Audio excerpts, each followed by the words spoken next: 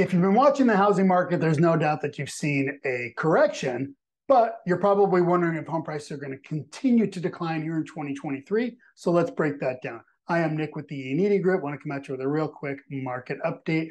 Keep in mind, right as I record these videos, we've basically seen a little bit of stability coming into the mortgage rate, right? We know that mortgage rates doubled in 2022, which is basically what completely eroded buyers' affordability and ultimately reduced their demand for new homes, okay? However, we've now started to see a little bit of stability here. We saw things shake out right around that 6%. They just ticked up slightly a little bit, but hopefully we're going to see that kind of holding here into the spring for 2023, which will definitely help some buyers coming back into the market. We saw here basically anything above 6.5%. It was, just completely dire to buyer demand. So we know anything below 6.5 or that 5.5 is really kind of where we need to get back to for really good to strong buyer demand. Okay. As far as crash, I've kind of addressed this in a couple of other videos. Realize that in the beginning part of last year, new homes, homes that we were coming to market for the first time, basically were drastically below where they were in years past. And critics said, well, in order for them to keep up, listings are going to continue to increase through the second half of the year. And with this decrease in buyer demand, we're going to be headed for a problem, right? But that's not actually what happened. This is what happened. We saw listings coming to the market were drastically below years past. And then through the second half of the market, once we started to see that buyer demand decrease due to interest rates, we saw less people enthusiastic about bringing their home to market as well too. And what this did from a supply and demand standpoint was actually brought a little bit of price stability into play, okay?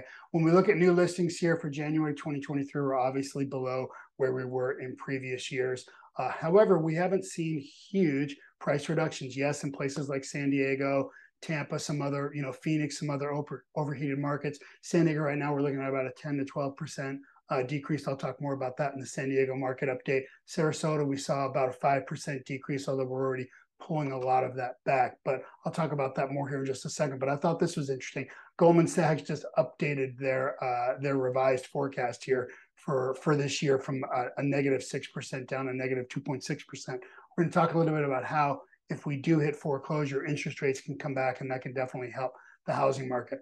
When it comes to price declines, though, we definitely saw last year that June, July, August, those are probably the three hardest hit months.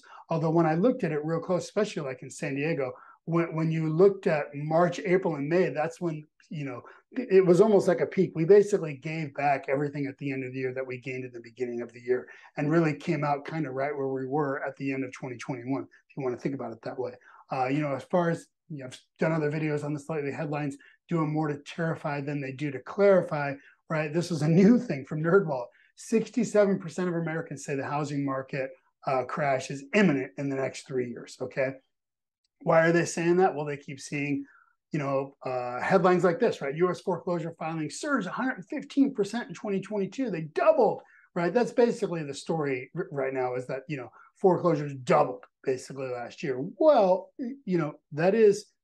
those are accurate statements, but they need to be put into context, right? Adam, they're the leading curator of real estate data nationwide. When we're basically talking about the end of 2022, right? When they looked at all foreclosure market reports for default notices, scheduled auctions, bank repossessions, everything came out to about 324,000 in the US, right? So that was up 115% from 2021. However, that was down 34% from 2019. More importantly, it was down 89% from the peak of 2.9 million in 2010, okay? This is what it looks like, right? This is where we're at. Yeah, we went from 150,000 to 324,000. So this is what they're talking about, this 115% increase in foreclosure. But look at where that is to 2019, 2018, 2017. Look at where it was back to the height of the crash. It's nowhere near where it was. So just realize that, foreclosures and things like that, you may be seeing that coming up in, the headlines right now, but realize they are going to have no appreciable, they're not going to make a difference here in this current housing cycle, okay? It's really back to interest rates and the supply and demand. But as you can see, over the last 3 years, 1 million fewer foreclosures, okay? So just realize I thought this was pretty interesting too. Basically, 18 months after the government's foreclosure moratorium, and with less than 5% of the 8.4 million borrowers who entered in the CARES Act, right, foreclosure activity remains significantly lower than it was prior to the pandemic, okay? So we know that previously foreclosures moved the needle in the last crash.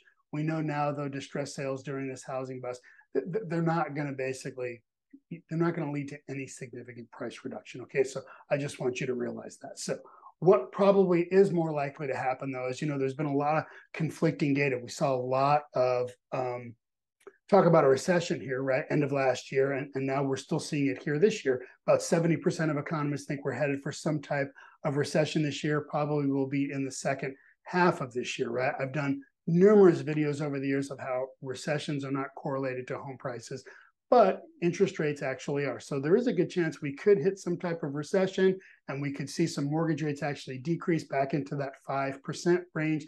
And then we could see more buyer demand coming back in with affordability increasing. And we've seen the housing market start to take off again and actually lead us out of any type of recession, kind of that first in, first out type of mentality. So that is still very much a possibility. We've also seen now, yes, we've seen some reduction in prices, but we're starting to see those things kind of bottom out over the last 2 or 3 months, which is also good news. So that's it. If you guys have questions about what is happening in your market, keep an eye out for my San Diego and Sarasota housing market updates. But if you have questions about, is this a good time for you to buy or sell? What is your home worth? Anything like that, I'm always happy to have that conversation with you. Just reach out and let me know. That's it. Thanks so much for tuning in. Remember, who you choose to negotiate for you absolutely matters.